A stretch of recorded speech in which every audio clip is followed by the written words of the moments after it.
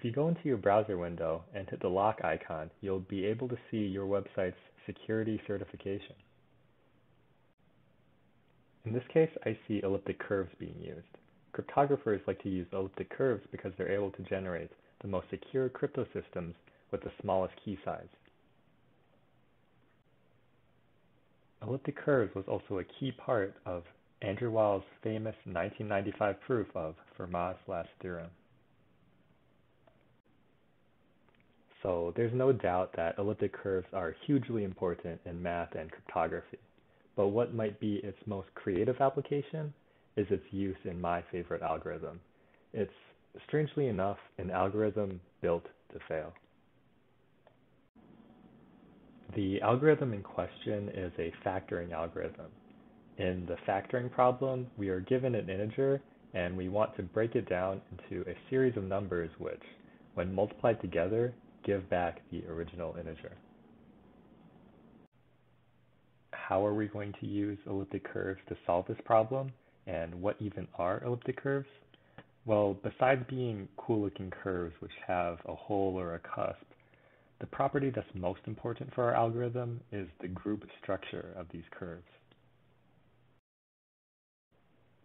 Roughly speaking, we say that a set has group structure if we can define an operation on all elements of that set which behaves similarly to addition. Let's say we have 2 points P and Q on an elliptic curve. Then to add P and Q, we draw a line through them. The line will pass through a curve a third time at a point.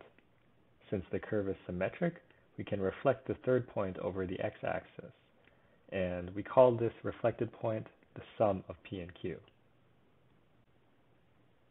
Why do we denote the reflected point as negative? Well, consider drawing a line through R and negative R. We can follow the line up until the curve. So we're forced to consider this non-existent point way over at infinity as the identity element of the group of points on our elliptic curve. But it makes sense to do this.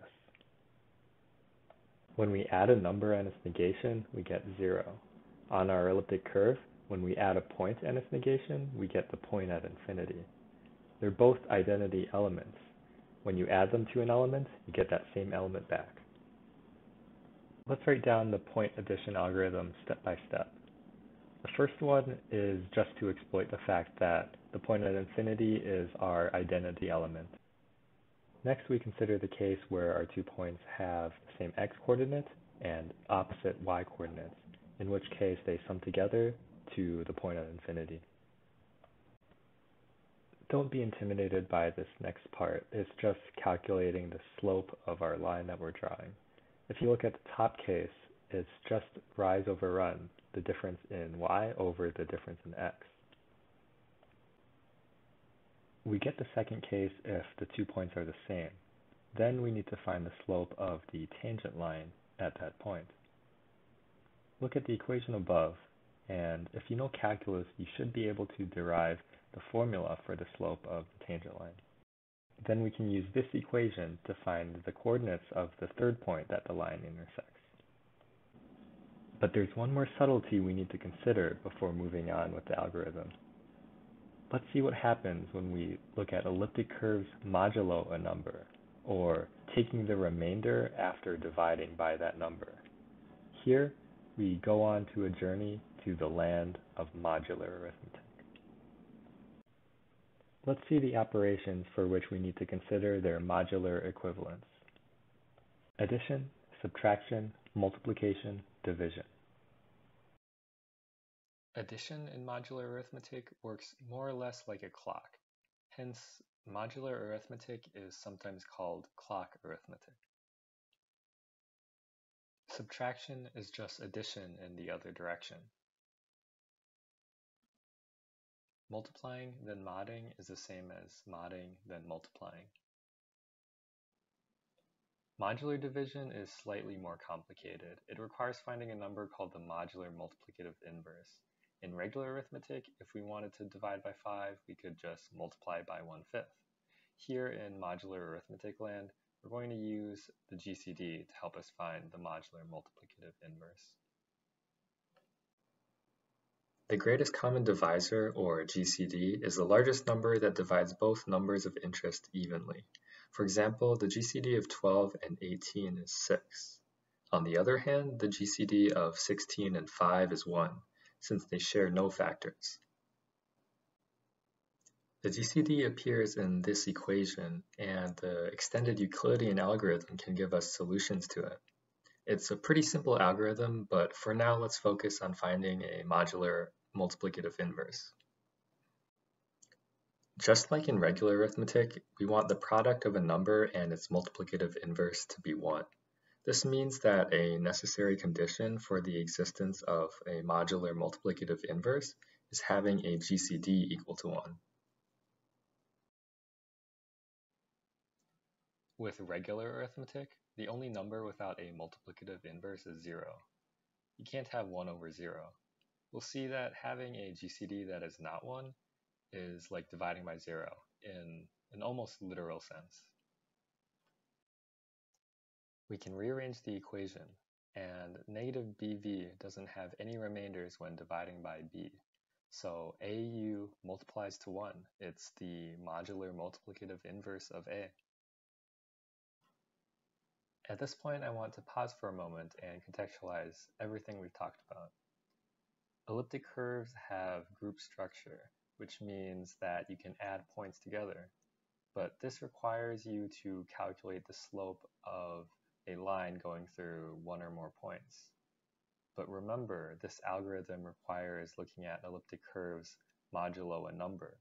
So when we do a division calculation to find a slope, we also need to find the modular multiplicative inverse of a number. And when we use the extended Euclidean algorithm to calculate that modular multiplicative inverse, we require the GCD to be equal to 1. At this point, you should have everything you need to be able to reinvent the algorithm. Can you come up with a factoring method from everything we've learned so far? Pause the video, rewind, and consider the title of this video your final hint. 3, 2, 1. Okay, the secret is to consider the case where you don't get a GCD equal to 1. That means there's a common divisor and we factored the number. But when would that ever happen? Well, let's say we were trying to add this point to itself over and over on the curve. Using the slope formula, we need to do modular division, which means we need to find the modular multiplicative inverse of 11. This requires the computation of the GCD of 11 and 187, which is 11. 11 is not equal to 1, which is what we needed to find our modular multiplicative inverse. So the slope is undefined, as if we divided by 0, and we fail to get a point from addition that isn't the one at infinity. But hey, at least we know 11 is a factor now. The algorithm leverages this idea, and it takes random elliptic curves and keeps adding point to itself repeatedly until we run into a point addition that makes us run into a GCD that's... It stands to say that this algorithm, invented by Hendrik Lenstra, Lenstra's elliptic curve factorization algorithm, is an incredibly clever algorithm. Perhaps more intriguing is that this algorithm doesn't just fail, but accomplishes its goal by failing to compute a value. If only math tests were like that. Thanks for watching.